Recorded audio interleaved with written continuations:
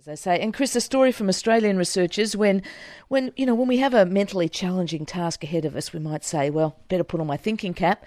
Scientists at the University of Sydney, at Sydney Uni, have developed an actual thinking cap. Well, not so much a thinking cap, perhaps, as an originality cap. And I'm going to steal a line out of the paper, which is beautifully written. It's in the journal PLOS One this week, and it's by Alan Snyder and Richard Chi. And they quote the great scientist John Maynard Keynes, who says in the 1930s, the difficulty lies not with the new ideas, but in escaping from the old ones which ramify into every corner of the mind.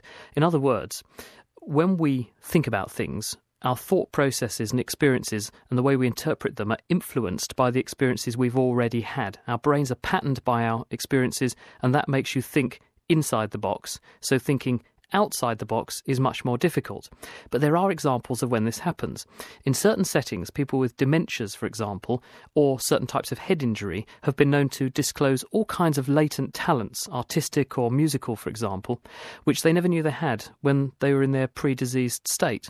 And often this damage centres on a part of the brain referred to as the left anterior temporal lobe. And this appears, because it's on the left to be the dominant hemisphere, appears to force your brain to think in a very hypothesis-driven, top-down way. And what the paper that has been explored by Alan Schneider and Richard Chi sets out to do is to test this hypothesis that your left brain is suppressing your creative right brain. So what they do is to get 60 volunteers to do some simple logic tests. And in the first example, they give them a practice run where they get them to rearrange some matchsticks to do a simple logic problem. And in this way, the person becomes familiar with solving a certain type of puzzle in a certain way. And this, unbeknown to the subject, biases their brain. So when they show them the next puzzle, they try and solve it the way they solved the previous one, unless they're open to new ideas.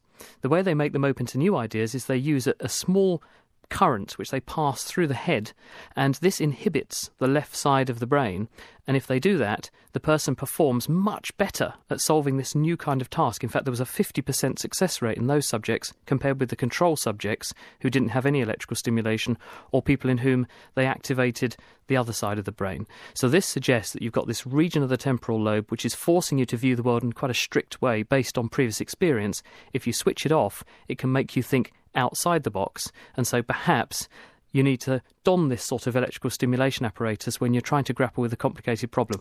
I asked Alan Snyder, what are you going to work on next? And he said, well, we're sort of thinking about that. So I said, well, why don't you apply some of your own stimulus and maybe it'll give some more ideas? And he laughed. Put on your thinking cap. Imagine if you could patent the originality cap. It'd sell like a rocket. Chris, thanks very much. Talk to you next week. It's a pleasure.